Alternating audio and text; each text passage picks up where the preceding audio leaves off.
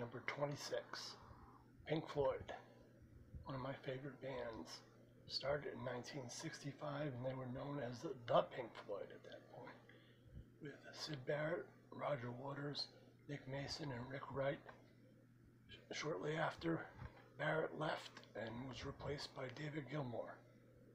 They had four distinct periods: the Syd Barrett period in the late 60s, and then in the early 70s they were kind of finding themselves, a lot of experimental music, and then the classic period from Dark Side of the Moon to The Wall, with Roger Waters and Gilmour teaming together.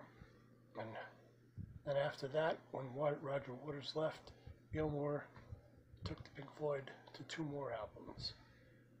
I recommend, if you haven't heard any music by them, that you get Dark Side of the Moon and Wish You Were Here. Dark Side of the Moon came out in '73 and Wish You Were Here in 1975. Probably their two best albums. Anyway, that's the end of the vlog, and I hope you're well. Stay safe.